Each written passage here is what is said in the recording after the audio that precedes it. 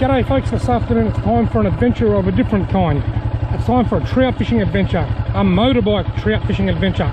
Let's go and get adventurous. Motorbike trout fishing.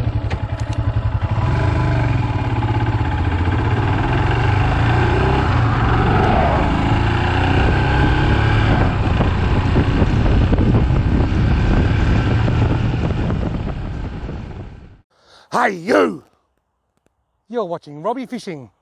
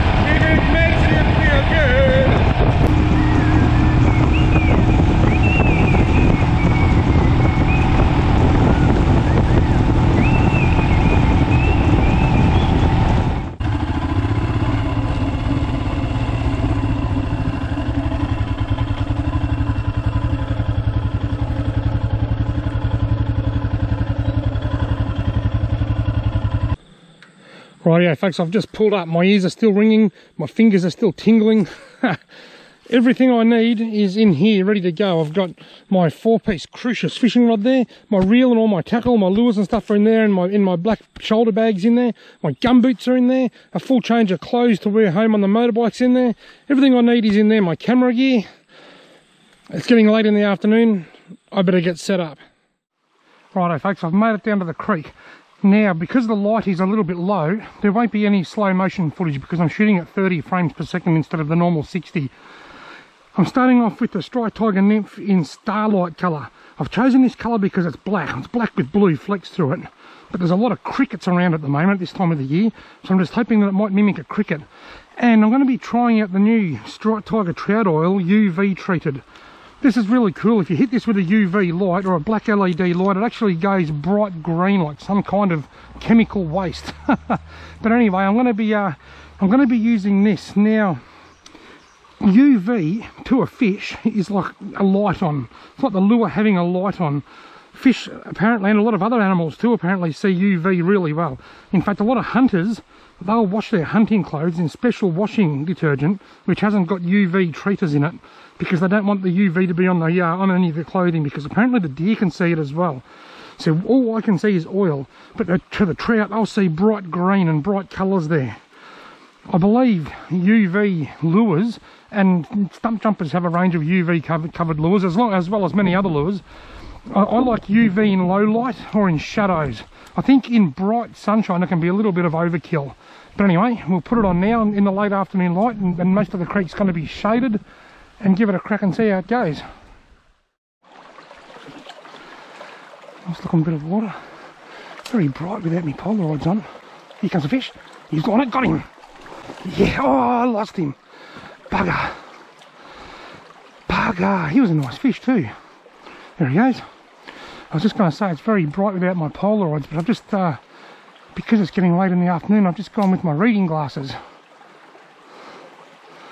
Bugger. Almost caught the first one.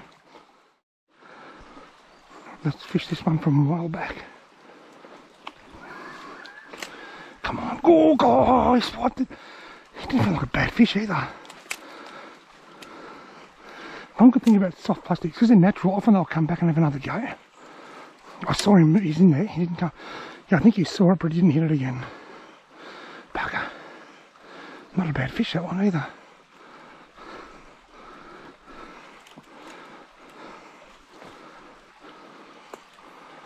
Come on, what about now? Now, oh, swipe! No. He's swiping it, but he's just not hitting it hard enough. Or swiping at it, didn't hit it at all. What about now? Follow? No. Bloody unbelievable.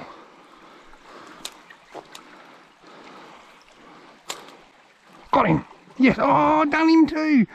Oh, some days Some days, that's 3. I'm going to pull the claws off that just to make it a little bit more enticing, a little bit like a smaller food source. I was going to loosen the drag, but I'm not. It's already quite loose. I just don't think he hit it hard enough to pull drag very much.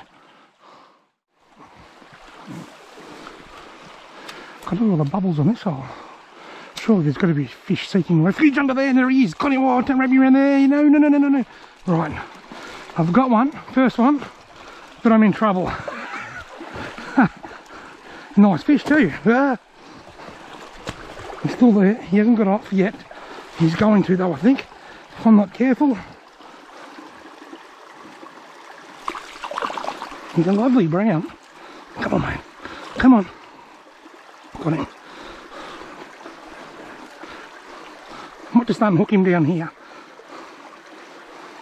There we go, folks. Beautiful brown trout. Look at that. Caught on the starlight coloured nymph. Your beauty. She's been a bit tough. I've had a few hookups and missed opportunities, but finally caught one. Here you come. There we go. Lovely brown trout. See you later, buddy. I was lucky to get him. He put me through a bit of curry. As Lindsay from 664 Down Under would say, a little bit of curry on the go. Your beauty.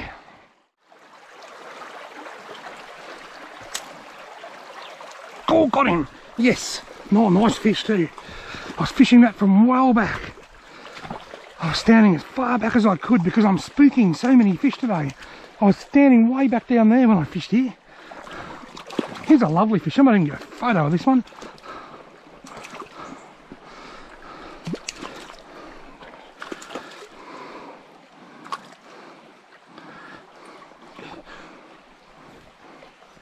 Right, I've got my camera ready. What happens next may shock you. I'll lose the fish. That's what normally happens when you get the camera ready. Alright, buddy, you're a beauty, buddy. Thank you very much. A real quick snap before you kick around.